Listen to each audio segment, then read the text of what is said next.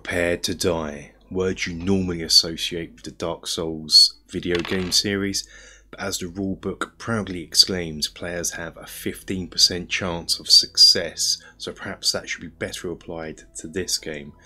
Welcome to the Battle and Barrow. Let's have a look at the classic game Dungeon Quest. So this is the box, what the front looks like. Really nice artwork. Has from the makers of Talisman. We'll get back to that in a minute. Later on, Dare You Face a Dragon's Challenge. And on the back is this ominous bit of text. The eerie ruins of Dragonfly Castle, atop the sinister peak of Worm's Crag, were abandoned long ago. Memories of the vile deeds of the wizard Tesserum have faded like a half-remembered nightmare, but far beneath the castle's shattered stones Nigma's horror still prowled in gloomy dungeons, while terrifying shadows stir in the sleep. Yeah, that's kind of quite flavoursome. So we're going to have a look in the box in a minute, but let's find out a bit about the game. Dragon Quest is a dungeon crawl board game first released in Sweden in 1985 as Drakborgen by Alga AB. The game was designed by Dan Glim and Jacob Bonds and had been in development since 1980. A direct translation of Drakborgen is Dragon Castle, which seems appropriate as the game sees up to 4 heroes enter a castle and make their way to the centre, in which lies a dragon that has made the castle its lair, to steal some of its treasure and make it out again before nightfall, when the dragon will wake up.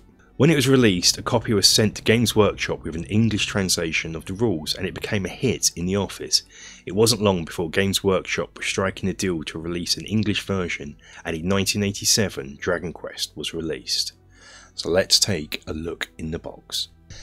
So now let's take a look at the box and the contents. Lovely artwork, very reminiscent of sort of 2nd edition Talisman, as is the back of the box. Get a nice little picture of what it looks like. It's number of players 1 to 4, so you can solo this. There has slightly different rules for the solo, but nothing too major. It's mainly just combat. Whereas combat in multiplayer uses this section here and tokens. In single player, you're just going to roll a dice and look up some results. Yeah, 12 to adult, playing time an hour. If you last that long. I've had a game where it was the first turn I died. Game designers Dan Glim and Jacob Bonds. Box art Peter Jones, made in England. So it's all the standard stuff here. Not too sure you really want to see this. What you want to see is inside the box. Nothing on the insides. The outside though, before we get going, it's quite interesting. It has the Talisman 2nd edition here. Blood Royale, Warhammer 40,000 Rogue Trader, the Warhammer Fantasy Roleplay. Basically all their, I'm doing a little advertisement for all their games. Blood Bowl, Blockmania, don't remember that one, The Fury of Dracula, and Chainsaw Warrior. Kind of when Games Workshop used to be more than just 40k and Age of Sigmar. So in the box we have the rules. These are really straightforward rules, and I really like the fact you can get into them really quickly. Most of the time, once you've got the basic rules down, you're going to be using this, which comes in sheet, which is a reference sheet. So if you get a bottomless pit tile, you're just going to look here to look it up. So you don't need to flip through this rule book. You're just going to be referring to this, which is just slightly slimmed down, but you also quickly know where you're going to look. So if you get a card, you can look at the card. If you get a tile, you look in this section. Like that idea where the rules are split out into 2 separate things: gameplay rules and in-game sort of look-up rules. So you're not flipping through a book. Surprised no one took that idea and has run with it further. So the rule book is you're going to get your contents, which we'll have a look at. How to play the game. It looks probably more complex than what it is. Here's to explain the combat, which I actually really like. Really like combat. You kind of have a combat card, and it'll have like an AI for what the monster's going to do. So sometimes you can prepare to fight it, and the monster just runs away, scared. Brilliant. I like that.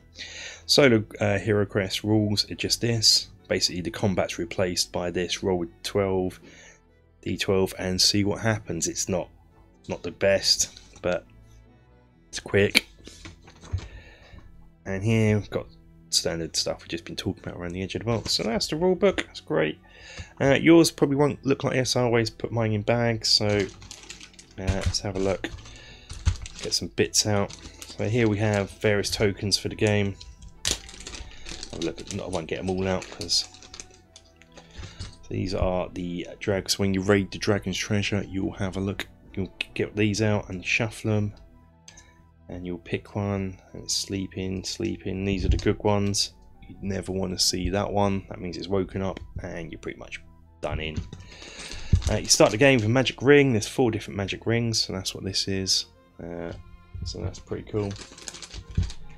And then these are the treasure tokens you're going to get. So you're going to pick these up. That one's worth a lot. 1800, so you want that one. This one's worth even more. It's 2200. This one's only worth 160. So that's the treasure tokens. That's what's in there. Get a load of those. Won't go through each of them. There's so many. Then we've got these, which are the combat tokens. I thought there's a set of 3 for each monster and player in the game. And what these are you have Slash, Mighty Blow, and Leap Aside. And there's one of these for each combatant in the game. So you'd hand, if you're fighting a monster, you take yours, hand one of these off to another player, and then you pick what you're doing. Mighty Blow, it's basically like rock, paper, scissors, and then another player will pick one from here and try and work out what he thinks you're going to do. You reveal them, look up what the result would be, and then deal with whatever that is. Normally monster losing, you losing, or both of you taking a hit, or nothing happening at all. So it's a bit like rock, paper, scissors, and because there is a human making the decision for the monsters, it's a bit more tougher, which is kind of cool. I do like that. Solo play, obviously, just replaces that with a dice roll. Here we have some dice in the game. It basically uses a D12 and a D6. Then you have some of these little cones which are used on the board to track things, and on your cards to track your health. Speaking of which, let's have a look at some of the cards now. These are the player cards. They're made out of thin, flimsy card. If you got the hero, 2nd edition talisman, you'll sort of know the quality of what these are. Not thick, chunky stuff. Our heroes are Sir Rohan he is a knight and have different characteristics of strength, agility, armor, and luck. So he has got quite a bit of strength, not much agility, lots of armor, not much luck. We have Vorlic the Brave, who's an adventurer, low on strength, high on luck and agility. Next up you have Eldoran Shawshot the Ranger, so low on strength, high on luck and agility. He also has an arrow track. These show how many arrows he's got left in the game, because he only starts with 4. So for a ranger you'd thought you'd bring more arrows, but ho-hum. And Ulf Grimhand the Barbarian, again the life track on all of them, so that's what they're used to track. In here we have a load of different cards. So each time you reveal a room token, you have a look at the room cards. These are again fairly thin, but not too offensive.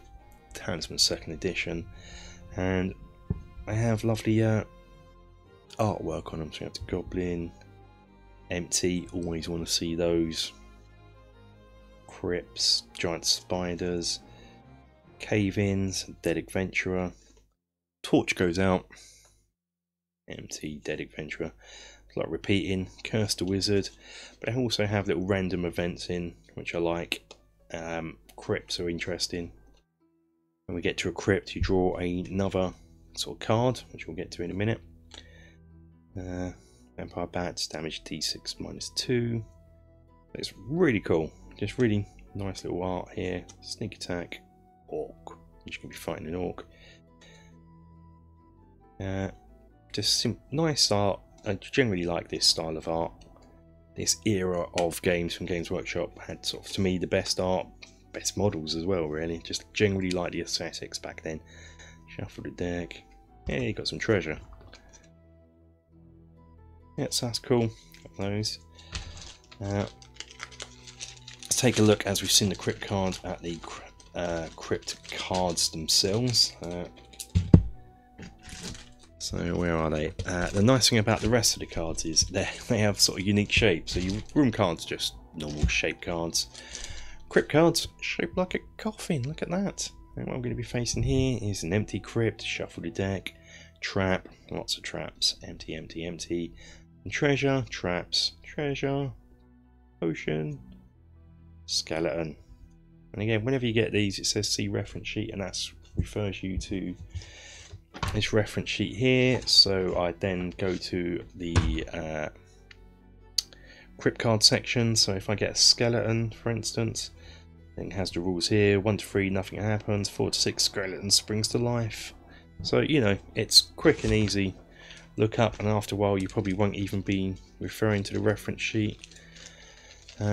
Okay, so if you come through a door on the tile, which we'll look at in a minute, you then have to go to the door cards, open door cards, which are obviously shaped like a door, and these will be the door just opens. Cool. Door's jammed shut. That means you have to try again next time. Door's trapped. Door opens. Yada yada. So you got these. Shuffle the deck. All pretty cool. If you encounter a dead adventurer, of course you're going to pick up the corpse cards, have a look what happens, and these are obviously shaped a bit like a corpse with artwork on there. Nothing happens. Look at that, for a corpse.